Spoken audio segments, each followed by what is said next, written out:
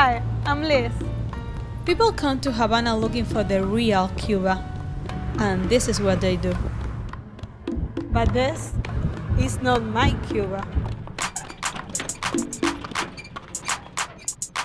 My Cuba isn't so romantic, but I'm happy here. I love my country. Cuba is safe. We've got free healthcare and education. I graduated from university without paying a penny, and I became a journalist. Pero lo mejor que tiene Cuba es su gente.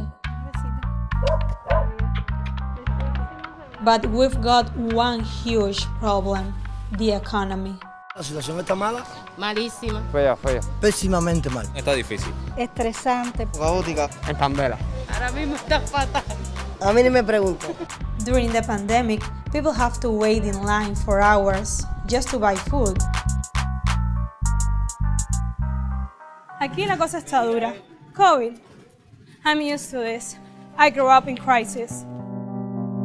Y no es embargo ni bloqueo, es guerra. The legislation I signed today further tightens that embargo. By maintaining our embargo, El bloqueo económico persiste.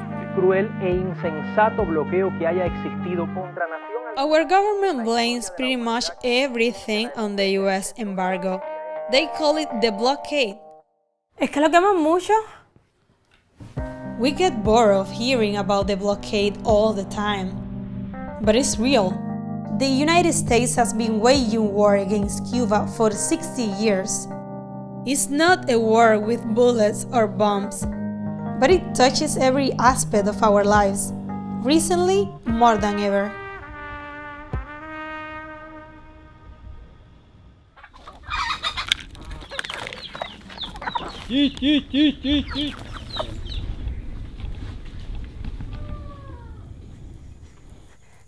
¿Cómo está Ernesto? Buenos días. ¿Está listo para trabajar en el campo hoy? Cómo no, voy a trabajar ahora.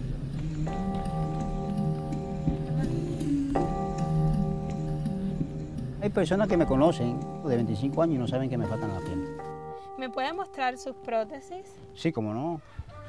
Estas son de aluminio y fibra de plástico. No tienen ni articulación, son rígidas. Y se puede partir por aquí. Y entonces la parte del pie se puede partir también. Una vez por aquí cargando un saco de yuca, se me partió por aquí.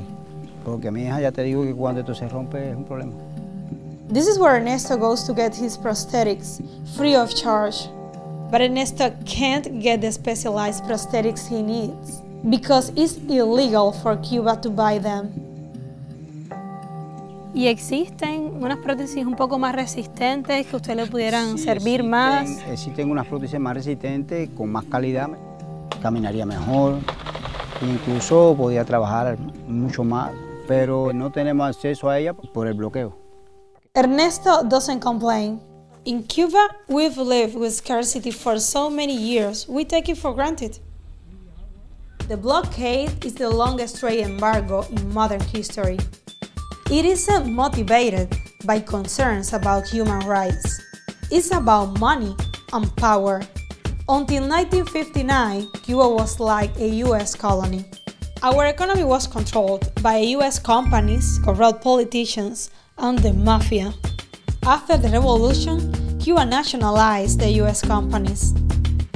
We claim our sovereignty, our right to govern ourselves. The government gave basic rights to the majority: women, black people, campesinos, the working class. The blockade was retaliation. It's basically a form of economic warfare. The blockade stops Cuba from doing business with the United States. They can't buy our stuff and we can't buy theirs.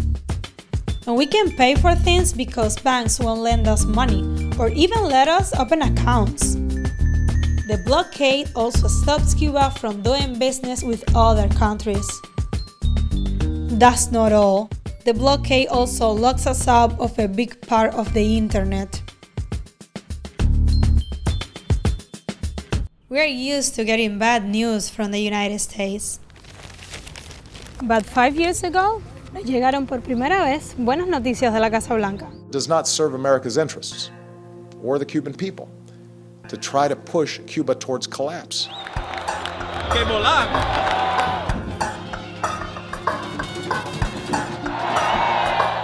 Obama announced new relations with Cuba. He began by loosening the blockade. U.S. airlines and cruise ships started taking tourists to Havana. Business was booming.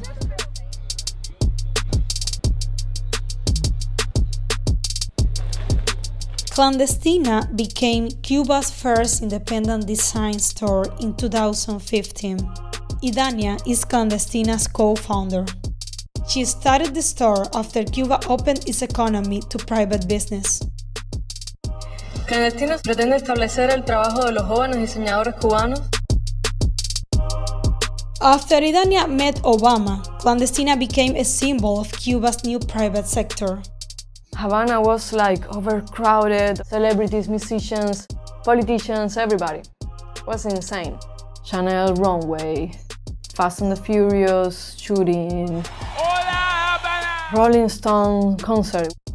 The mood was anything is possible, all this sense of change, and finally to be aware of I have a future here.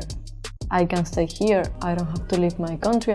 But then Trump won the election, so. But all of the concessions that Barack Obama has granted the Castro regime were done through executive order, which means the next president can reverse them, and that I will do. The Trump administration is imposing new restrictions on U.S. travel to Cuba. John Bolton making a South Florida stop today to talk to the Cuban-American community. Unveiling sweeping changes to Cuba policy. A major blow to the new U.S.-Cuba relationship. The U.S. has banned flights. All families to leave Cuba. The U.S. government will also ban trips by cruise ships. They'll have to go after their finances. Limiting the amount of money. Fresh U.S. sanctions. It's part of a trend. U.S. tourism stopped. And if you don't have tourism, you don't have business. No tourism, zero remittances, no trade at all. You are suffocating the private sector. You are suffocating the Cuban people. Since COVID, things have gone from bad to worse. ¿Tiene ibuprofeno por casualidad? No, mamita, eso está en baja. ¿Y warfarina? Tampoco. ¿Y metformina? Tampoco. ¿Y enalapril? Eso está en baja. You'd think the US might loosen the embargo during a pandemic. Nope. Recently, two Swiss companies refused to sell Cuba ventilators because they were owned by a larger US company. And a US-owned airline wouldn't take a donation of masks and ventilators to Cuba. On top of all that, the Trump administration made it even harder for our family members in the U.S. to send us money. The Trump administration has killed a deal that would allow Cuban baseball players to play for Major League Baseball. El bloqueo afecta hasta nuestro deporte nacional. Cian Vega is one of Cuba's top young baseball prospects. Desde chiquito siempre mi papá me inculcó entrenar, me llevaba todos los días la pelota. Empecé a ver mi talento a partir de los 13, 14 años. Hay ya bastantes peloteros cubanos en la MLB que se han formado aquí en Cuba. Representar a mi país en el más alto nivel, que es la MLB, sería mi sueño, la verdad. Trump, cuando nos cerró las puertas de firmar con la MLB, casi todos los peloteros se sintieron mal por esa noticia. Claro, porque ahora, en caso de que tú quisieras jugar con la MLB, tendrías que renunciar. Tendría que renunciar a mi país, no me gustaría, la verdad. Me gustaría jugar y volver a mi país, vivir con mi familia, no estar lejos de ella.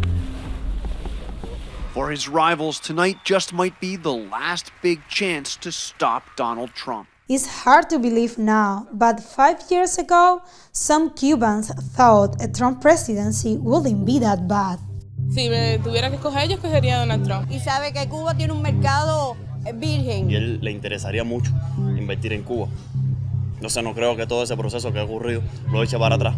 That same month, Trump's executives were visiting Cuba and playing golf here. It wasn't the first time Trump tried to do business in Cuba. This is the website for La Oficina Cubana de Propiedad Industrial. It's where foreign companies apply to do business in Cuba.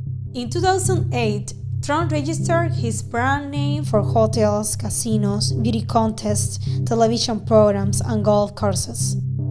I'm okay with the Cuba situation, but I want to tell you they should be making a good deal. So, what or who made Trump change his position on Cuba? Guys, we have a con artist as the front runner in the Republican Party. Thank God he has really large ears, the biggest ears I've ever seen. And you know what they say about men with small hands? Rubio, total lightweight. If he hadn't inherited $200 million, you know where Donald Trump would be right now? No, selling watches in Manhattan. Trump's fight with Rubio didn't last long. A man that's really become a friend of mine, Senator Marco Rubio. Great guy. After Trump won, they became allies.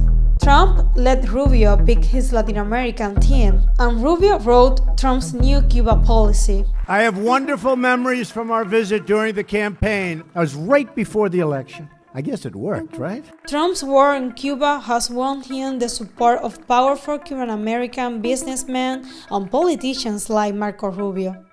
They helped him win Florida, the country's biggest swing state, in 2016. And Trump believes this is the way to win again in 2020. I'm Cuban and support Trump. I am so thrilled to be back here with all of my friends in Little Havana. When US presidents say they are talking to the Cuban people, they're not talking to us. Because we don't get to vote in Florida. Pero los cubanos no cogemos lucha con la política de los Estados Unidos. El bloqueo está ahí y punto. Así que para adelante, que no hay más nada.